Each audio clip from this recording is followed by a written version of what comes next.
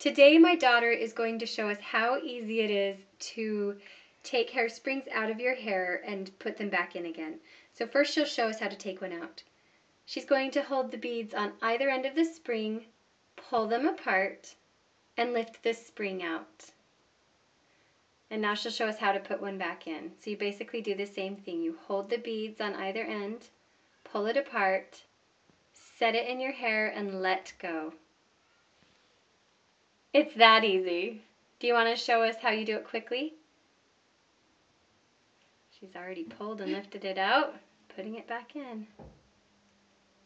There you go. Not too hard. Thank you.